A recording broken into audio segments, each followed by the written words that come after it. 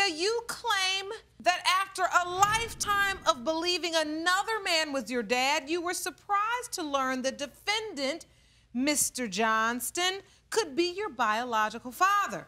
You've been close friends with him for more than 20 years and say you were shocked when he sat you down and gave you the news. Mr. Johnston, you say you felt compelled to confess the secret that Mrs. Garcia's mother made you keep for 3 decades until the day she died. Furthermore, you say you're hoping she's your daughter, and you've even changed your will to include her as yours. Now, Mrs. Garcia, why is it important for you to find out if Mr. Johnston is your biological father at this point in your life? Well, Your Honor, I've always wanted to have a father. My father, that I thought was my father, was very abusive, and I watched my mother go through a second marriage with the same type of abuse. And so I came from a broken home, which in turn, my children also, my family, my personal family fell apart. And I ended up raising my grandsons with my husband that I have now. And having a father is important. It's important to me. So I've always felt close to Rusty, and I never knew why. I never could understand this bond, this feeling, you know, that was always there with him. So today, if it's true, I want to know it. You know, I want to know that. I want to have that. Now, Mr. Johnston, how did you come to meet her mother? Well, started out that I was a truck driver, and I got tired and I pulled up by the Lake Isabel, and I was going to stay there overnight and sleep. And I pulled up there, and before I turned the lights out, there was a man walking right along the side of the lake. He was cussing and he was drunk, and his car started up and he left, and I heard a whimper, and I seen this girl all in a bundle, all beat up, blood all over her face and on the clothes. And so what did you do? I picked her up and put her in the truck and cleaned her up, and asked her, I said, you want me to take you home? And she said, I can't go home until I know that he's in bed passed out. And what happens? Well, got to talking, one thing led to another, and then sex was involved. And sex was involved. Then I took her home, and I left. And that was the last time you heard from her for 28 years? Right. Okay. Now, Mrs. Garcia, tell me how you came face to face with Mr. Johnston. I had become a Christian, and I had started attending church, and I went to Lake Isabella to visit a small church, and I would go visit my mother in Lake Isabella. And I convinced her to start going to this church up there, and I took her. Rusty was there attending that church, and my mother continued to go to that church, and at that time I was pastoring another church in Bakersfield. And then there came a time when Rusty's first wife passed away, and he came to my church and became a member. And I remember seeing him walk through the door while church was going on, and for some reason I just jumped off the platform and I ran down there and held on to him, and I hugged him, and I welcomed him. Now, Mr. Johnston, at that time, Ms. Garcia is 28 years old. Yes. And her mother says what to you? She asked me, says, first she said, do you recognize who I am? And I said, yeah. And she said, that is your daughter that followed me in, and I don't want you telling her anything until I pass away, and I probably would be better if you didn't tell her at all. At some point, unfortunately, her mother passes away. How do you get to the point where you decide, I'm no longer going to keep this secret? I asked her to sit down, and I want to talk to her, and I explained everything in detail. And since that time, you've developed a relationship with her, and you've even written her into your will? Yes. Your family is not completely pleased that you've included Ms. Garcia in your will. Is that correct? Right. And Ms. Garcia, your sister, doubts that Mr. Johnston is in fact your father. Yes, she does. It's almost unimaginable. 28 years holding a secret.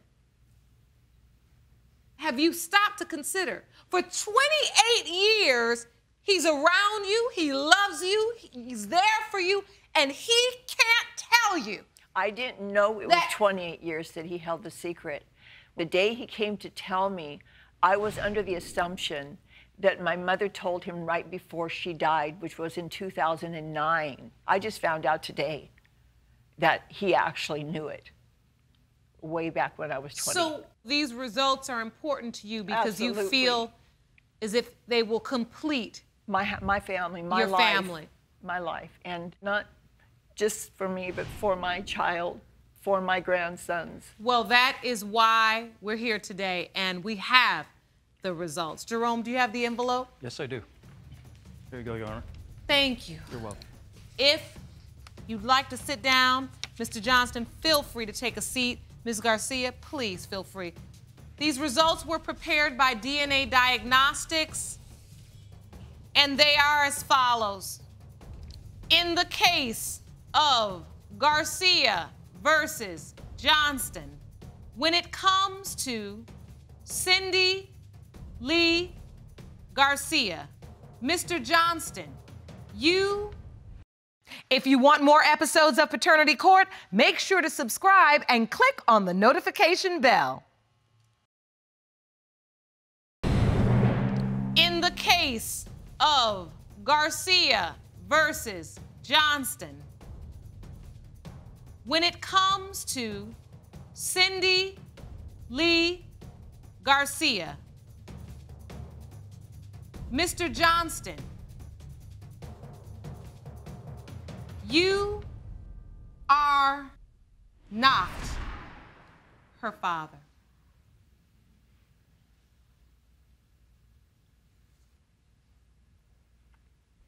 Your Honor, could I say something? Yes, you may, sir. You know, this young lady is very important to me, whether it turned out that I'm not or I am. I love her. She is my child, and I love her, and she's going to be my child till I'm gone or till she's gone. And as far as anything goes on my part, if she needs me, I'm there. If there's any... Ms. Garcia, how do you feel? I'll love him till the day I die, and he will always be my spiritual father. And I knew that coming in here. I have every confidence that you will go forward and continue to love one another and be the family that truly you are, because family is about more than biology. Right. There's a biological connection and there is a love connection. That's right. And you most certainly have the latter.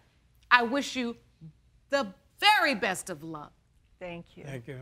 Court is adjourned. I love you.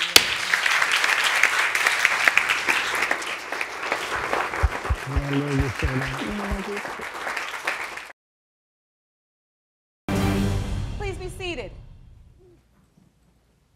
Hello, Your Honor. This is a case of Caldwell versus Fortson. Thank you, Jerome. You're Good welcome. day, everyone. Mr. Caldwell. Yes, ma'am. You claim your girlfriend, Ms. Fortson, cheated on you with another man that she says is just a friend. Yes, ma'am. Now, as a result, you say there's a strong possibility that you may not be the biological father of her 5-month-old daughter, Cariana. Yes, ma'am. Now, Ms. Fortson, you confess you did have sex with another man and admit you also questioned the paternity of your daughter. Yes, ma'am. But you're here today because you claim Mr. Caldwell is most likely the biological father of your baby. Yes, ma'am. Now, Mr. Caldwell, why do you believe you are not the father of 5-month-old Cariana? First off, Jan, it's like this dude, her ex, a friend or whatever you want to call it, you know, has been causing problems the whole time, you know what I'm saying? And during the time around. I actually brought evidence. I'm gonna bring this out first thing, you know, so we can go and nip this in the bud. It took her too long to admit to it. She admitted earlier this year that she slept with somebody last year, and that's around the same time that, you know, the baby was conceived. Jerome, can you grab his evidence, please? Here you go, Judge. Thank you. You're welcome. So only you that, Your Honor. submitted a calendar to the court Yes, ma'am. that outlines the estimated time of conception and who Ms. Fortson had sexual relations with. Yes, ma'am. In yellow is the other possible father. And the green is when she was intimate with you. Yes. The 29th and 30th of July, that'd be back-to-back days, Yes, ma'am. right? Yes. Is that correct, Ms. Fortson? Yes, ma'am. Now, were you honest with Mr. Caldwell right away? No, ma'am. No, ma'am, During to that the time, we seven. was in together. We had a break. We broke up. And like a week, maybe a few weeks later, we ended up getting back together. And when did you admit to Mr. Caldwell that you had sex with this other gentleman? This year. Okay. So, obviously, Mr. Caldwell, this is the subject of your doubt. Yes, ma'am. Not only that, you know, I'm questioning their friendship, too. They are really too close. It's like every time me and her do have an argument or whatever, he the first person she called, you know what I'm saying? We moved into a spot together. We moved in the spot. Oh, she's so precious. And before, you know, we getting a little verbal altercation, but he was the first person to spend the night in our spot. This supposed to be a spot me and her got together, and he slept there before me. So that's another thing that got me questioning their friendship. Well, or I so would question it too. You go and get a new place, and this other man sleeps at the place before he even gets to move in. Miss Fortson, what's going on? We had ended up breaking up then, too, Your Honor. We wasn't we Okay, hold on now. separated. Y'all breaking up, but y'all always in the bed. When Carrie, I done heard him ended admit up- he was in the love first with her. year we I done was heard the man say together. he was in love with her on her phone. They on the phone talking. They on speakerphone. You know what I'm No. saying? And I heard this man come out No. his mouth and tell her, why would I come do that for him when I'm still in love with you? I'm like, hold up. See, that's the whole thing. Buddy want me out of the way. So He what's keep- interesting to me is this other gentleman was on today's court docket as well, was supposed to appear, and He didn't come for Did some not reason. come. It's something up in here. Why he didn't show up, young? What do he got to hide? so, Ms. Fortson, you think this gentleman has something to hide or something he's fearing? Yes. So as you stand here today, you truly don't know who your child's father is. No, I don't. It's a possibility. Is So since my Carrie has friend been is born, supposed has to- Mr. Caldwell stepped up to the plate? I do everything. I've been there since No, day he one. don't. I was at the hospital when she was born. I'm there every day with her, physically, emotionally, He don't everything. get When she by her wake up, anything. He that's don't- beside you the ain't point. did nothing Financially, for I her. might not be able to for a job, but my family made a way that I could. My folks the one still threw don't the do baby nothing. shower. Her family didn't do it. My family threw I the make baby all the shower money, Your for the Honor. baby. We got a lot of problems, and all the problems are based around her friend. You know what I'm saying? About how No, it's close not. What's they up are. with this True. friendship, Not Ms. true. Fortson? When you're in a relationship with somebody and you're trying to make it work and you have a child and his family's He throwing have babies friends. out. He have friends. I have evidence that he was messing a girl on Facebook. Jerome, can you pass me that evidence? So this is a message from him to another That's woman. during the time I was pregnant with Carriana. And Babe, after I had changed her. everything. Passcode, email, and everything. Don't nobody have access to my Yana, account that but was me. after she put I'm me out. sorry for putting you in But the you was midst of still all coming to my my... house, so every- Totally trying to help Excuse you with the me. baby. Excuse me. But I never lied to you about nothing. I lied to her so she wouldn't blow the move before I made my move. I love you, baby. You know, you all mine forever. Everything that happened that you reading about, that is a female that I was dealing with after she had done put me out, and I can probably Y'all say, wasn't together. what you mean? So hold on. Together. Basically, this relationship is a mess. I feel that. It takes more than love to sustain a relationship. You need commitment and trust. You two don't trust each other as far as you can throw one another. No, we Yeah, don't. it's the reason behind all He's of that. insecure. I want to go to the results because ultimately, this is about Carriana and she deserves to know who her father is. You right. Jerome, do you have the results, please? I do. Yeah, Your Honor.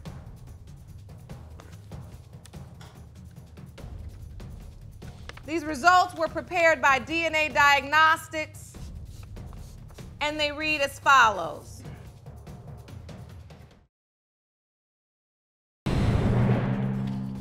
When it comes to 5-month-old Cariana Caldwell, Mr. Caldwell, you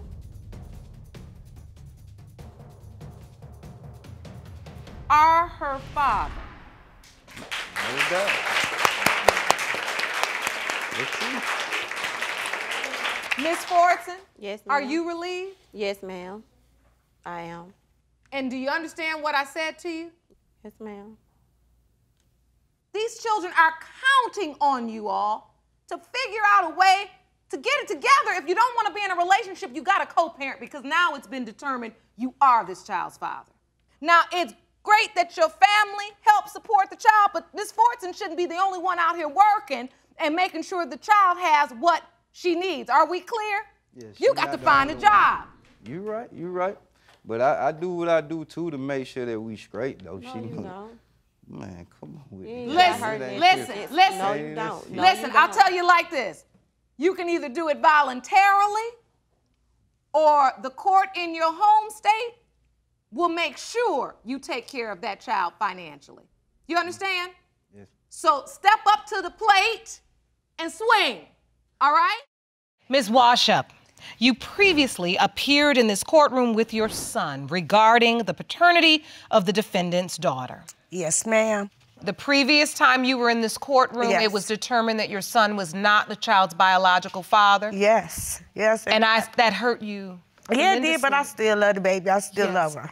Mr. Hopkins, you are not the father.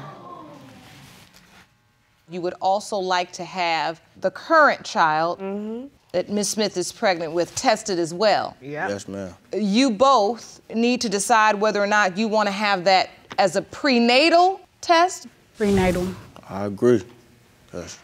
So this court will order that you go and get tested. I wish you the best of luck in the meantime. I will see you both soon. Court is adjourned.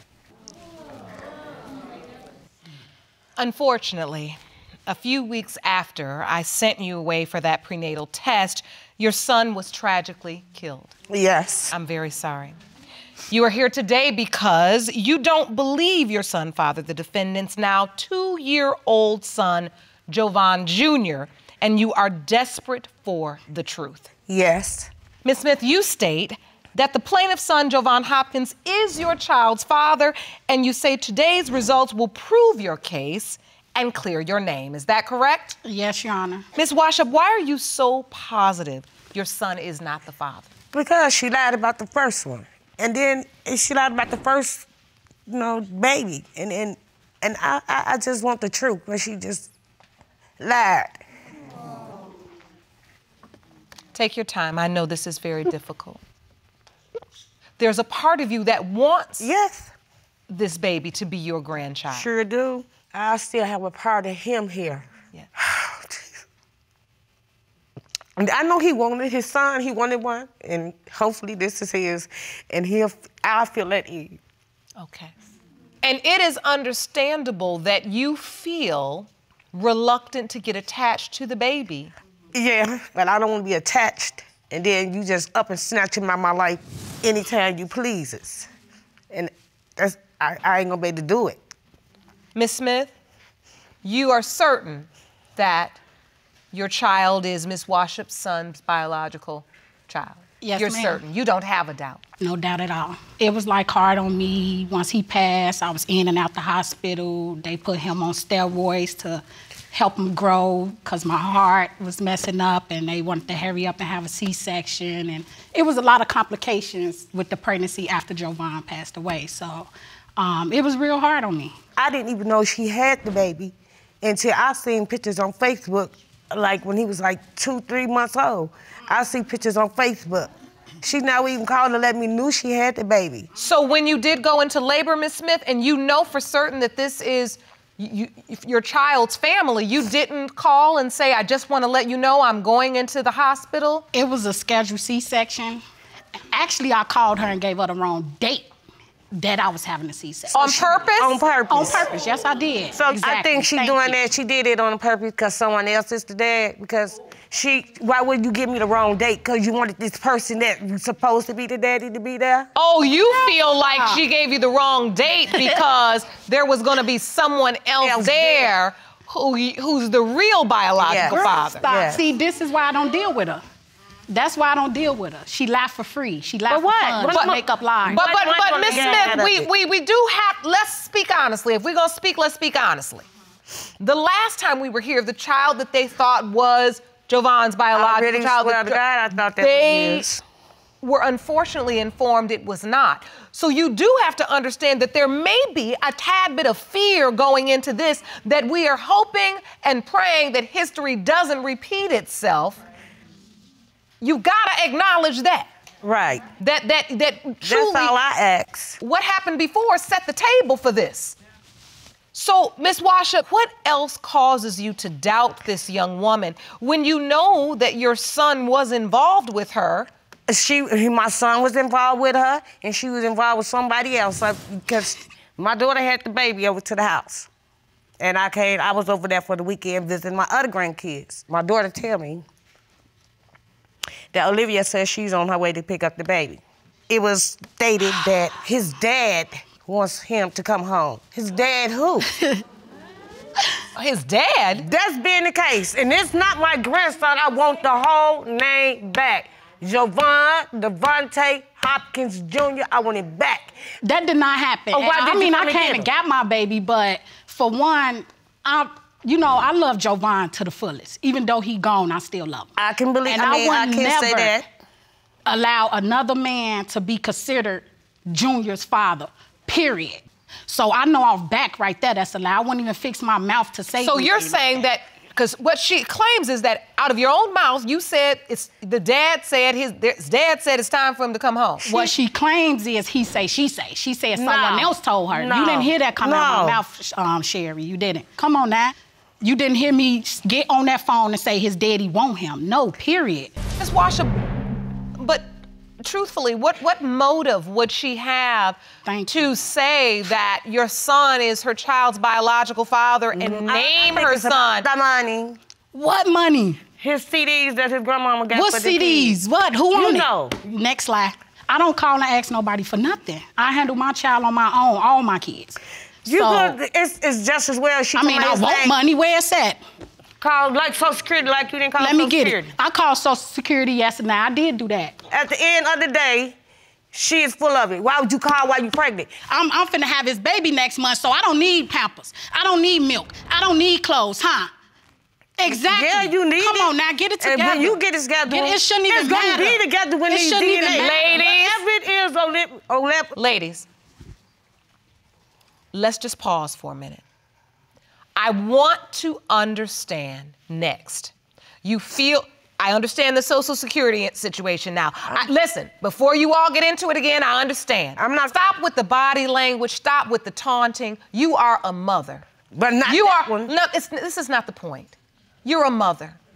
And you have talked about in this courtroom the way you have sacrificed, provided for your children. You don't ask anybody for anything. You do it yourself. You know that. I don't think you can sit down and imagine what it would mean if one of those children were ripped from your life. So you're dealing with a woman, Social Security aside, name aside, all this nonsense aside, she's standing here with a picture frame with her child. If what you say is true, then your child deserves to know her. No, he don't. No, he does. Because no, that would be his grandmother. Okay. And look, as his mother, you should want your child to have as large a village as he can have to be able to be loved. You named your child after her child. Look, all I'm saying, I don't want to deal with this lady, period. I don't mean no harm. What is it that you feel? Anything like that. I want to know what you feel, Ms. Smith. What are you feeling? I just feel like I don't need to deal with her. Why? Because I'm protecting my child from his feelings, from him being hurt, from him hearing how people talked about his daddy, how people treated his daddy, and what happened to his daddy. I'm protecting my child. Yes, her child is gone, but that's a seed of me still having my fiance here. And I cherish that. And if someone touches that one, then it becomes a problem. Seriously. Ms. Washup, what are your hopes for today? What do you hope for? It is my son's baby because he wanted one and he can have, this something he can leave a legacy. Just as well as his brothers and his sisters have something. It's an important moment for you because you want your son to have left something behind. Yes, ma'am. He did leave something behind, Junior. All right. And I got it, and it's all mine. You didn't have to say that. You didn't have to go there. That was unnecessary. And that's what I'm saying to you. What was what was unnecessary? What they put me through, what I went through. There you go. And that's why I asked you why. I asked you why. So if you go have the beat, then tell it. You in the courtroom. You're not standing in here performing like you performing, acting like you hair flipping, mama crying about her son being dead. You rolling your eyes like you can't understand why. And I know you in here being disingenuous because there's no way in the world a mother can do that to another mother that's lost a child. There's something that you've experienced where you are hurt so bad, and that's why I gave her chance to tell her side, and that's why I looked at you and said, why? What's going on here? It ain't enough hair in the world for all this flipping you doing. It ain't. And let me really keep it real, because I shoot straight in here, and you also dealing with the fact that the last time we were in here, the result didn't come out right, and you know that you had a part to play in that. Okay. So when we really, really break it down, it's all of these layers together. So you got a lot going on. And what I'm saying is when you have moments where you stand in the light and you can be in truth, just grab onto that moment and take it. Because I don't think anybody here believes you are in a position that is something that anyone would envy. You've got a lot on your plate. But you don't want to be in a position where you disrespect yourself, your child, and the memory of the man you say is your child's father by dishonoring his mother. I'm not gonna let you go out like that.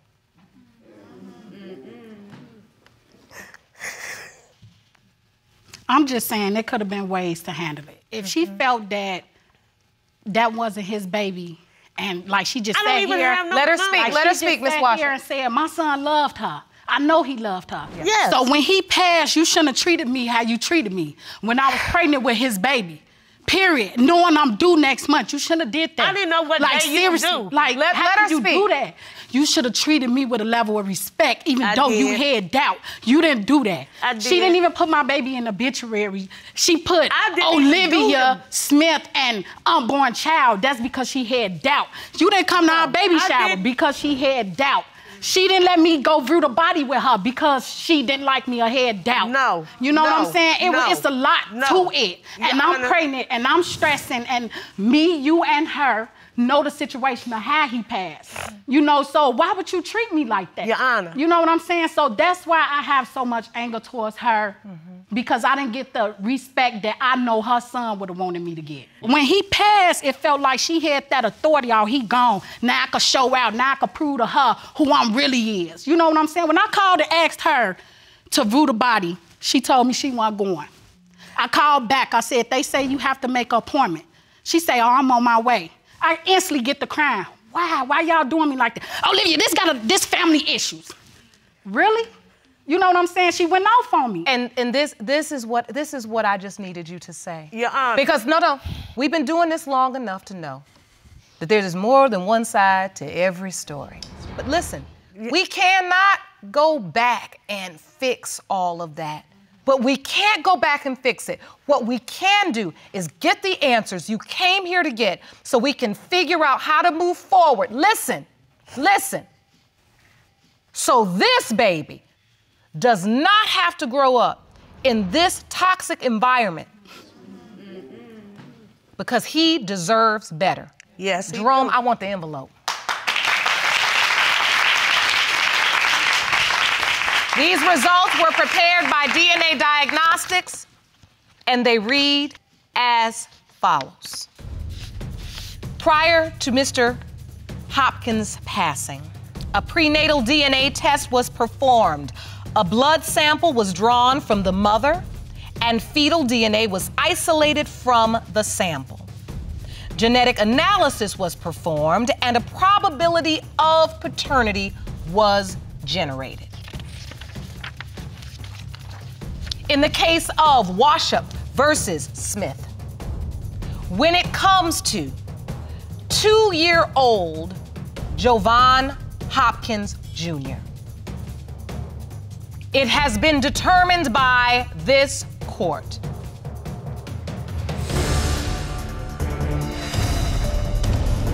Mr. Hopkins Is the father. Go on and say it, I'm ready. I'm ready. I know what you've been through. I can't imagine processing all of that.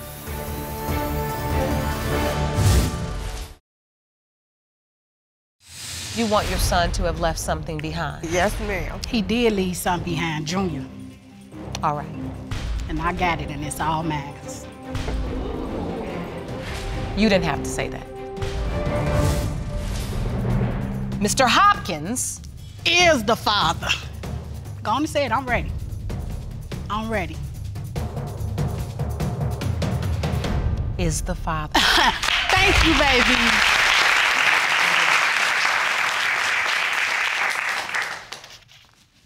That's your grandchild. Can I see it? No, ma'am. Ms. Smith, you've come to this courtroom to prove and to show that your assertion is true. That is Jovan's biological child. You've been proven right. I know what you've been through, and I can't truthfully even imagine being pregnant in the final stages of a pregnancy. I know how crazy I was, and I wasn't dealing with half of what you were dealing with. I can't imagine processing all of that. But I think it's important in this moment for you to allow your child the opportunity to at least know he has family, so that he's not here 20 years later asking questions or, look, repeating the cycle.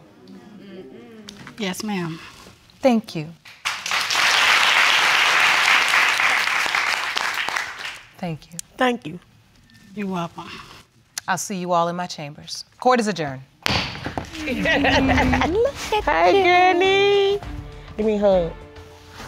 This is so important. This was a beautiful thing. And you being able to do this in this moment is a great lesson for you as a young woman and as a mother. And I'm proud of you in this moment. And these are going to be important moments for your child to have because he won't have the physical, right?